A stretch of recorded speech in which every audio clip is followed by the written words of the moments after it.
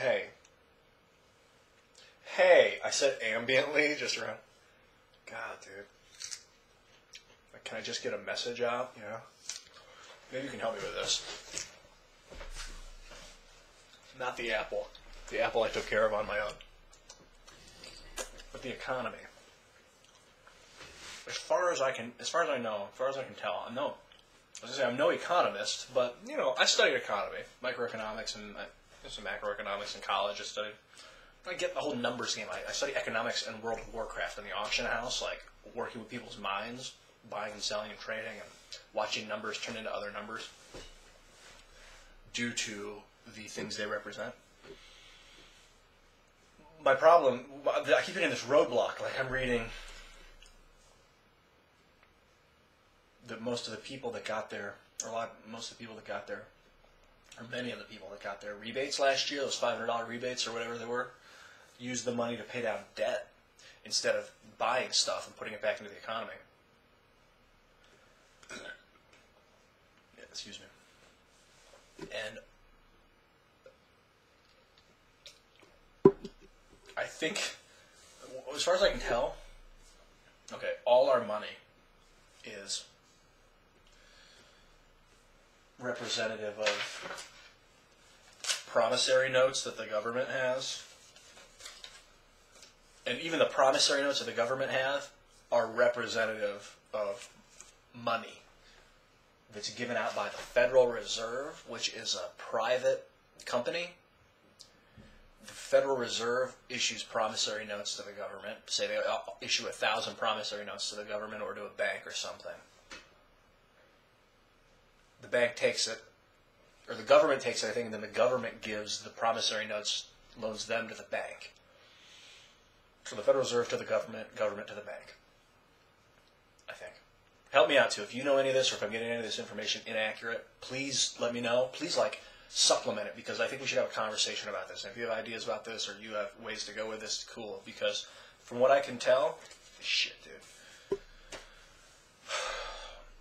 As soon as the Federal Reserve gives out 1,000 notes, 1,000 to the government, or to whoever, they're owed that 1,000 back. They loan it, and it's owed back with interest immediately. Right after it's loaned, there's interest involved. So we already owe more money than we have. From the inception of the Federal Reserve in 1920s, whatever, Woodrow Wilson, I think, put it up. He's a genius. The guy knew this is going to be a great system to make a lot of money, but what he didn't realize is only for a certain amount of time, and then the system's going to crash, or we got to use it to kind of pole vault onto a new system, like a non-money system, a nano system. I think it's possible, really, if we get enough people together, get everybody together, a lot of people together, we can nanify things.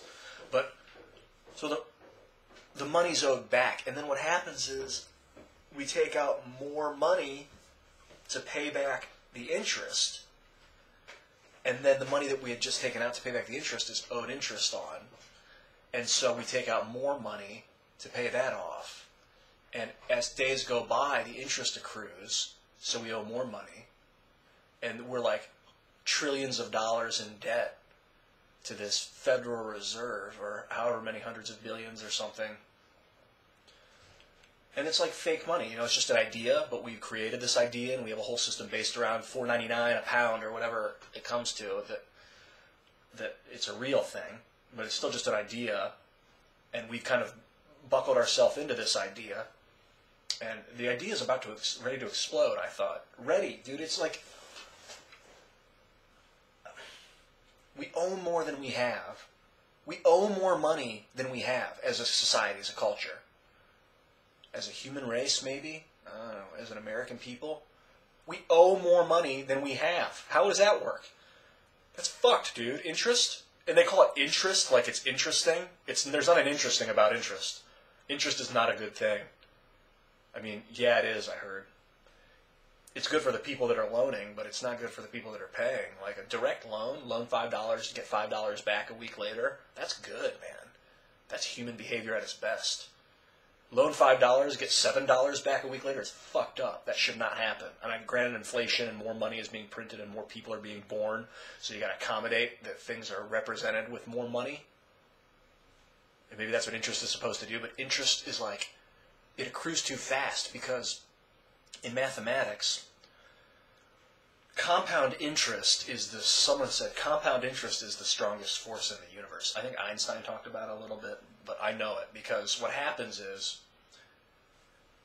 it's like when you compound it, so it's like you're exponentializing it. You have 2, and then you have 4, and then you have 8, and then you have 16, and then you have 32, and then you have 64, and then you have 128, and then you have 256, then you have 512, and then you have over 1,000, and it's the same increment. So it's like 2 to 4 to 8 to 16 to 32, and all of a sudden it's like 1 second. Say like 1 second, it doubles every second. 2, 4, 6, 2, 4, 8, 16, 32. So like all of a sudden, in 1 second, you're going from 1,024 to 2,048. I know I'm starting to freak out. But okay, so take that like 50 seconds down the line. It goes from like 600 billion doubled. So it's like 1,200 billion, 1.2 trillion. And then it's like, it's happening so fast. Like the increase is so drastic in such a short amount of time that it can't be sustained. It can't be sustained. It loses its meaning. It can't be sustained. It becomes about a different thing. Like money. Okay, I hope you. If I was able to give like a jumping point for here, I got to go to work. So. Well, this is work too. I gotta figure out these economics. Because, like, I'm just tired of reading this shit about people like, we gotta get these $500 bonuses to people. Obama. Nice tax cut, dude. But fucking, we are on the brink of disaster economically because of compound interest. And he needs some brilliant mathematicians showing this on a graph to people because we're like, I guess I gotta just do it. I'm going to do it. I'm going to like look up our national debt, look up our national interest rate, interest to the Federal Reserve. It's hard to find this info. They do it intentionally. They don't make it applicable. Like they don't put it on Yahoo News on the front page of Yahoo or Google every day. If you could look at our national debt, the interest that it's accruing from how many sources, that would be good info to have because we could sort of manage it. But it's like it's just such a huge snowball that I'm going to go to make money tonight. And then I'm probably going to spend money tomorrow. Probably not tonight. I'm going to try not to. I may even spend money, And so I'm talking and complaining about this shit, and the problem is getting worse because we keep doing it. And I just don't know another way other than the money right now. For me, like I can't just jump out of a plane tomorrow and be like, I don't need money. I can fly. So, dude, help me. If you can, help yourself by helping me, by helping yourself. I love you. I want to work together with you. I don't love you. I don't even know who you are, man or woman. It's just fucking, we're all in this together, dude. Just like the ants. Okay, I was a little manic. I tried to get a lot out in a short amount of time. My information transfer is compounding, if you can tell. I get out more in a shorter period now than I used to. No, it's not, actually. It's balanced. It's up and down. So this happened to be a manic moment. Bear with me. Love me. Dude, love. Maybe this will help. String tension has something to do with it.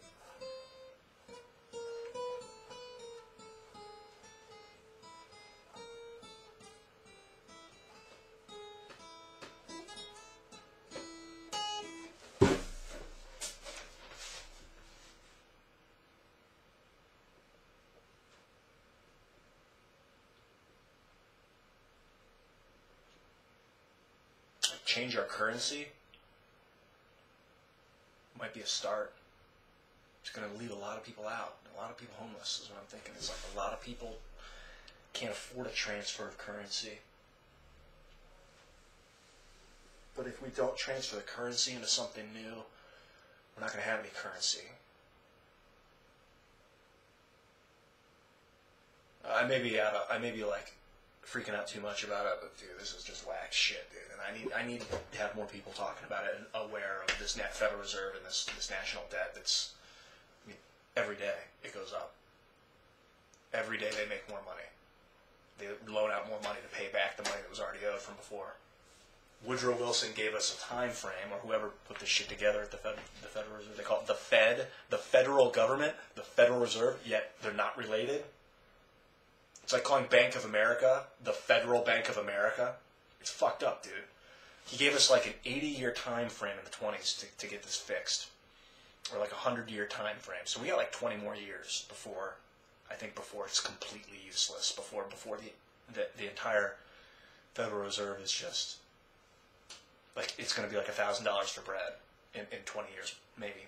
I feel like that's where it's headed, but I don't know enough about it to be sure about it. But he definitely built us a time frame.